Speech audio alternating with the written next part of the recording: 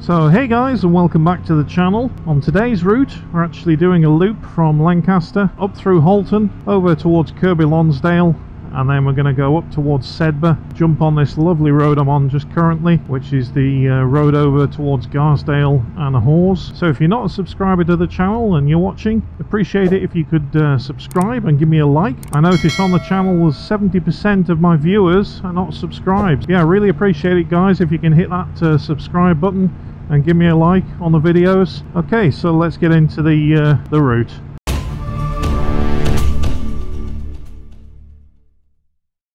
So we've got the Scenic App running, and if you want to go down in the description below you'll find a link to the route.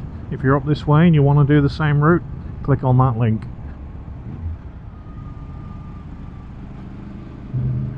So we're just coming into Halton, and what we do when we get to the top of this road, there's a little mini roundabout, and we're just going to bear kind of straight on really, just here, following this blue Nissan Qashqai, if that's how you pronounce it.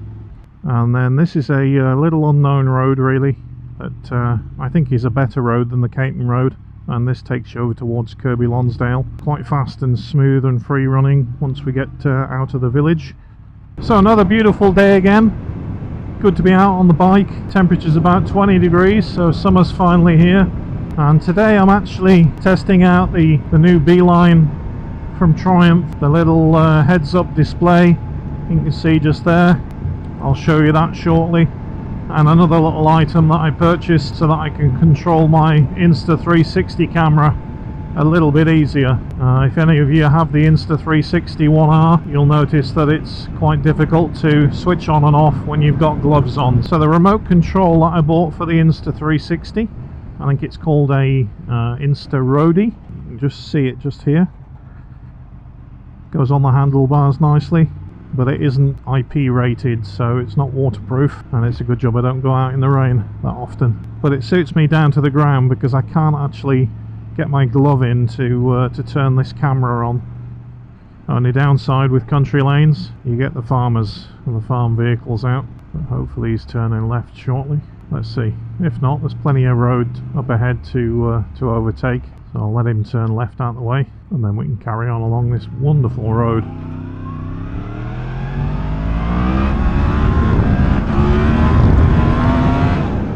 The only other thing you've got to watch out for is horses really along this road before you get to Kirkby Lonsdale. Now when I purchased the B-Line Moto, or the Triumph version of it, if you watch the last video you'll understand why I bought the Triumph version. And the main reason was that it has 2-year warranty compared to the B-Line one. But one of my concerns was, is it visible enough at a quick glance, because it is quite a small screen. So I can tell you, having used it for the last few miles now, that it's very visible. In fact, I put the backlight on thinking it was going to make it more visible, but it's not. For some reason, I don't know what lens they've put over the top of this, but basically when there's sunlight you can actually see it better. So I'll be doing a video on that little device shortly, once I've tested it out thoroughly. But so far it's telling me I've got 5.4 miles until my next turning. The dot tells me that I'm going to be turning right, and the actual arrow that you can see just there tells to go straight on. At a glance, I know I've got 5 miles left before my next turning, and it's going to be a right-hand turn. Now what I did, I actually went onto the B-Line app on my mobile phone. I planned the route this morning just really by pressing the screen. Picked a nice loop, turned on the little heads-up display, pressed go, and it's all plumbed in and taking me the route I want. So very, very easy to operate. I think something like this, if you use sat-navs generally day to day, or if you're doing any touring, it's a lot better than having your mobile phone sat on here. Obviously this thing lasts about 30 hours from charging. Yeah, I just think it's better than a sat-nav on a phone. So we're just coming into Arkholme village, and just the other side of the village is where Jim Bowen from Bullseye used to live.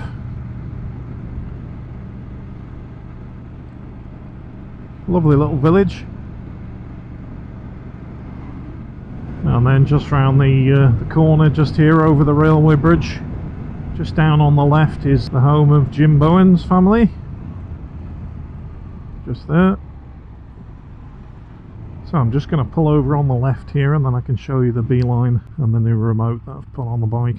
What a lovely day.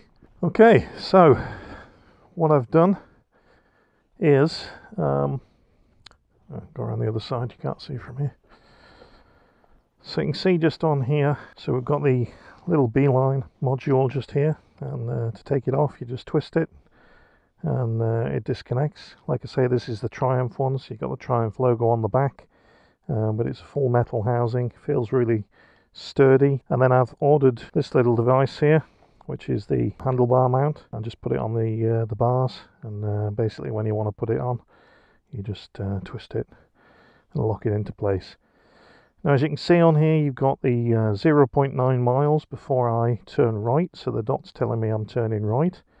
The top little notches are actually my whole journey from start to finish. And then the big arrow tells you which way to go at any time on the road. Other things that it's got, we've got miles per hour, so it'll tell me my speed. Destination, so the loop is 60.5 miles, and then the trip I've done 10.9 miles currently, and then you've got the time, the trip, which is current. Also the battery life of your phone, and also of this little module. Backlight. Just at the top there, that's the Beeline Moto. So I'm quite happy with that. The other thing I put on the bike, like I mentioned, was the remote control for the Insta360 1R. Basically that's because I can't get my fingers in the top of it to keep switching it on and off. So basically what I can do is switch it on and record just by hitting the red dot. And now, as you can see, it's recording, and then I can just press the button again and it switches off.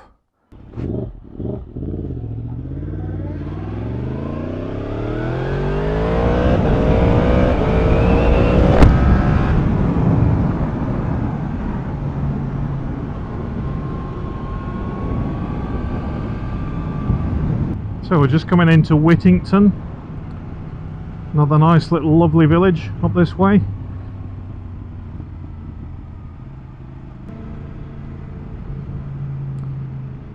And the Beeline's telling me I'm 200 yards turning right, 100 yards turning right, and just here the arrow's pointing right, so I'll follow this round. And then I've got 1.3 miles for my next turning. So we're just coming up to the A65 here. You can go left for Kendal or right for Skipton, and as you can see the Beeline's saying go right. Actually slightly back on ourselves, which is correct because the road bears left just there. All good.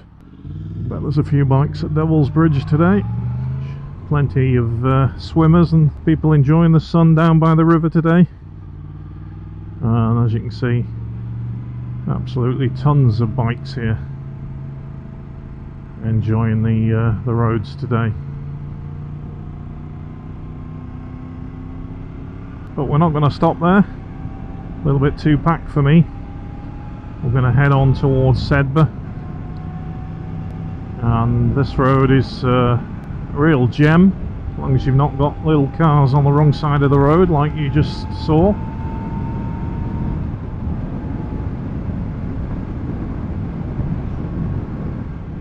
Petrol station on the right just here, open today. Sometimes it's closed on a Sunday though. Oh, the Pheasant on the left there, nice pub, all back open again. Must admit it's lovely to see pubs open again. I think we'll start to have some early evening summer rides out to the pub for a tea and a shandy. Certainly missed that last year. So you've got a few roads off to the right, small little roads, and they head over towards that hill of Barben over there. Now I remember years ago, I'm not sure whether they still have it, in fact it's probably signposted here, it is Barben 1.5 miles. So they used to have a hill climb for cars and also motorcycles. Used to be a really good event, so if anyone knows if they still run them, let me know. It'd be good to try and get to one of those. And also the Leighton Hall hill climb should be coming up. There's no reason why that couldn't go ahead near Carnforth, so yeah, I'll try and get to that if I can. So I need to stop talking and get past this little courser. Plenty of overtaking places down these roads. So a few things coming up on the channel. One in a couple of weeks. We've got the Triumph Trident, and I've got a loaner of one of those for a week through its paces and see how it performs. And then a couple of weeks after that, something else with Triumph, but I can't talk about it just yet. Stay tuned, all will be revealed. Oh, the dreaded road resurfacing is going ahead on this short road up to Sedbergh. So if you do the route within the week or two after this video, just be careful. Although the surface looks to be swept and clean, still a risk. I don't know why the councils are allowed to still do this, because it's very... Oh, a little bit of a slip there. Very risky for motorbikes. Actually, this bit is worse. I can actually see the loose chippings in the middle where the tyres haven't been. Horrible stuff. A couple of gypsy caravans just there. I wonder whether it's going to be Appleby Horse Fair, if it's going to go ahead this year. I would imagine so. Oh, this road surface is lethal. Absolutely horrible. Yeah, so I'd steer clear of this road, guys, for a few weeks. Absolutely madness. I did actually see this on one of the Facebook groups. Chip the road. Anyway, it's finished now. So yeah, it's about a 3-mile section that they've put the chip-ins down. A couple of girls there on the bikes. Nice to see more women riding bikes these days. I think there's a lot more in the last few years. I think it's brilliant, absolutely wonderful. Even my daughter, who's only 12 currently, said to me the other day, "Dad, when can we go out on the bike again?" So I plan to take her on it next weekend, just for a little jaunt out. She said when she grows older she wants a bike. Not gonna stop her. If she wants it, then she can go ahead and well, she can ride this one, to be honest, eventually, because I've no intention of selling it. So little beelines telling me 800 yards, and there's a right turn. Now I do need to fill up with fuel at some point. I'm on about half a tank. I know there's a petrol station in Sedbergh, and there's also one at Hawes. The one at Hawes is a lot smaller, so I might just fill up with fuel at the Sedbergh one. And I do hope they take Apple Pay, that I can pay from my mobile phone, because I've forgotten my wallet, which is not great. So yeah, A684 towards Sedbergh. Or you can go left towards Kendal just here. So we're going to do a right. Yeah, so you've got DT Close petrol station just here on the right hand side. Not sure whether I just go ahead and risk it and try and fill up in Ingleton. I think that'll probably be okay. And I know the Ingleton petrol station is quite a big modern one, so it'll definitely accept Apple Pay. So just coming into Sedbergh, lovely town. Got a very good private school in this this town. Got a feeling it's a boarding school as well. Got a big spa on your left just there if you need to stock up with any drinks or anything for your trip. Now, I think quite a lot of the people that watch my videos have done these routes before. But saying that, on the analytics, you've got about 75% that are not subscribed to the channel. So if you're not subscribed to the channel and you're watching the channel, guys, I appreciate it if you could subscribe and give me a like. It all helps the channel. So we're just going to do a left here where it says Kirby Stephen, Brough and Hawes. There's a couple of routes you can take. Not to Hawes, you can go the route we're going, which I'm going to go and take us to Hawes. Or if you're wanting to go up towards Kirby Stephen, literally you just carry on this road. Well, that's an awesome road that just goes over the mountains in front of us. So I don't think you can go wrong with any of the routes when you come up to the area we're in. They're all absolutely amazing roads. So just ahead we're going to turn right on the A684 towards Hawes and Garsdale. And this route, or this section of the route, is one of my favourites. It's just like a roller coaster, the whole road all the way up to Hawes. Just beautiful. And when we get down the road here by the bridge, there used to be a little cafe or a van that used to pull up just around the corner here. Not there today. Absolutely epic route. If you're up this way, or if you're not from up this way, you need to get yourself up here and check out these roads. And then this road brings you over the moors. What an absolute epic view of this area. It's just beautiful. So we've got chippings again on this section of road. Hopefully it's only a short area that they've done. Plenty of bikes. Oh, is it going to pull out? Getting the vistas and the viewpoint just there. Beautiful. But need to be a little bit careful because you've got sheep, as you can see, left and right here, all over the place, and stone chippings on the road. So I'm steering clear of those, I'm afraid.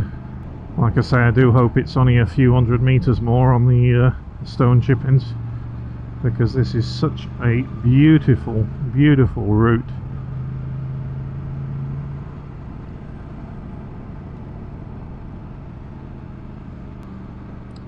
Popular with cyclists too. So far I'm really impressed with the Beeline navigation system. It seems to be doing what it says on the tin. It's just quite unique, isn't it? Just a little screen just sat there, out the way, not too bulky. And of course it is IP rated, so it's fully waterproof, but it's just really handy, you know, if you stop, go in a cafe, you can just twist it off and put it in your pocket. I actually have a nice little zip case that it goes into with a clip on it, so you can clip it on your belt or wherever. I'll show you that in the full review video of the item. And like I say, I got it with the handlebar mount, but it also has another mount which I've actually attached to my my mountain bike, because on the Beeline app you can switch it between moto mode and bicycle mode for all the cycle routes, which is brilliant. So I can just twist it off here, pop it on my mountain bike and go and hit the trails, which is fantastic. Absolutely beautiful scenery. The road goes a bit twisty just through this section, so chances of getting past this car in front are pretty slim, but then it opens up. Then we hit the roller coaster, which is a wider, more faster sweeping road, so we should be able to get past shortly. But I'm in no rush, just enjoying the scenery and the beautiful weather we've got today. Looking forward to getting that Triumph Trident that Triumph have kindly lent me a couple of weeks. I'll have it for a week, like I say, and we'll get out and do as many miles as we can on it. Try and get a full, you know, review and feel for how it is on the road. From looking at it, I think it's a perfectly usable bike. I think it's stunning looking. I'm going to go into too much detail on thoughts. I'll do that in the videos. But yeah, be interesting to see how it is for a middleweight bike. Okay, need to get past this dude. Got some other bikes behind me as well now.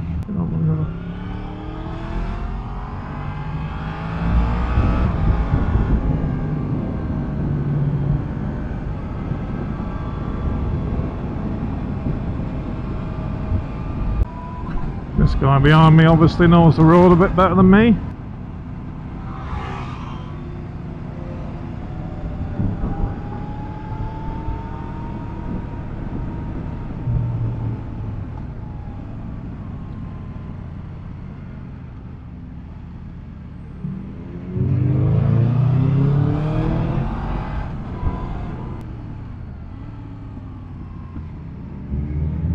So I've got a Panigale.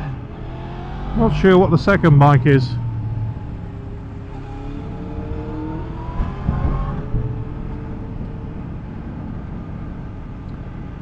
No doubt there'll be a police camera van somewhere along the route today. I would imagine he's on the top route out of Hawes back over towards Ingleton. You normally get a van up there. But yeah, just look at the scenery, guys. Look at the road. Lovely sweeping corners. Little bridges, river next to the road. Just a stunning route. One of my favourite runs. I see so many videos of bikes in London riding through the city, and I kind of cringe at that. So the only tightish corner is this little bridge that you go over.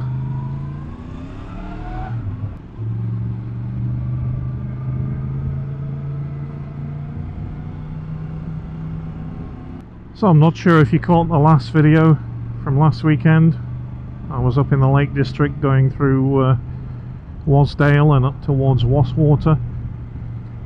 Absolutely lovely route, so if you didn't catch that video, I'll put a link to it just at the top of the screen just here.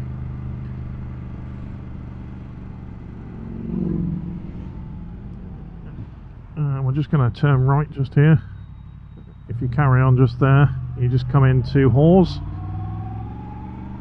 And then you've got the Horse Cafe on the left. I would probably say that this loop is the best motorcycling roads that we have in the northwest. Just every road that you seem to take off these are beautiful. Depends what you want, really. If you want single track over the mountains roads, we've got those. If you want fast sweeping roads like this we're on just now, going over the top. So yeah, something for everyone really. Bit of a mixture.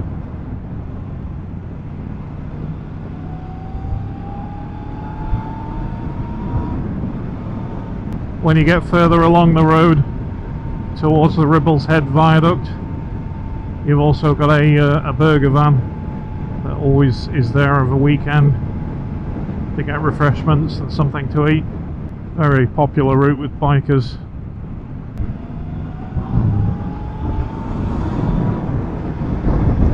And cyclists, but nice to see they're single file.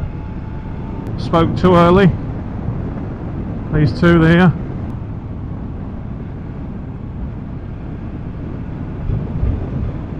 At least they moved to single file. Really? Good job. I checked my mirror, wasn't it? That was the Panigale that passed before. Just had to stop and take in the views. Absolutely splendid on the tops here.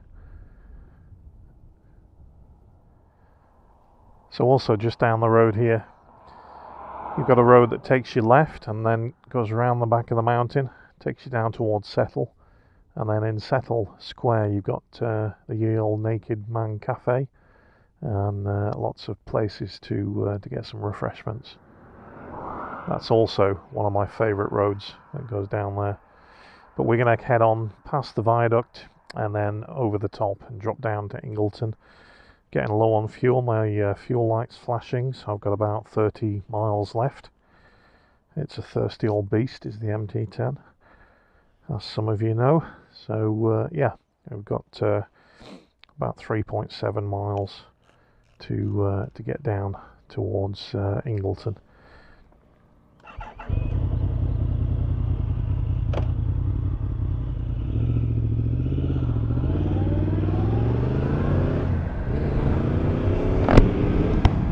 So there's the viaduct, and the Settle to Carlisle Railway goes over that, and then just up along the road here on the left you'll have a burger van that I mentioned.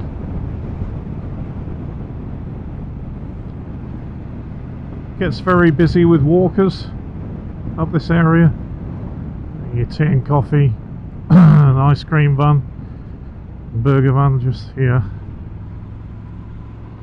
That's the road down to Settle, but we're going to take the one that goes over the top, past White Scar Caves, and also past the station end just on the right, just here.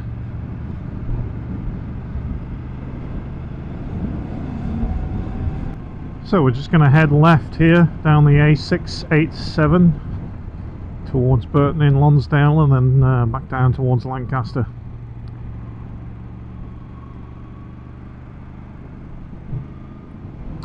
So a little farm there, and a little sign saying eggs and a cool box. Nice to see farmers selling their local produce. There's one actually near me that does the same. Basically it's just up to you to put some money in the bowl, take the eggs, and you can't beat farm fresh eggs rather than the supermarket crap that you get these days.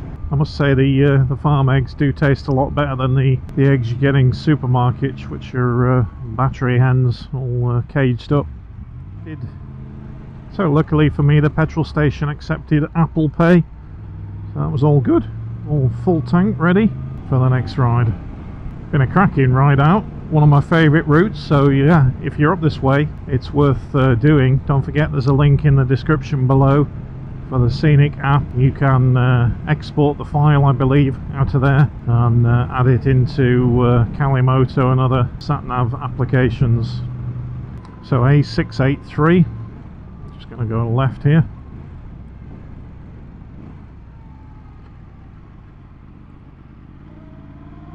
Just over the bridge. So thanks for tuning in, guys. We're going to end the video just now, but just remember, all those 70% that watch the videos and are not subscribed, then appreciate if you could hit the subscribe button and hit that like button. It all helps the channel, and appreciate your support. So have a great weekend, the rest of it, and have a great week ahead. Take care, guys. Cheers. Very, very nice McLaren.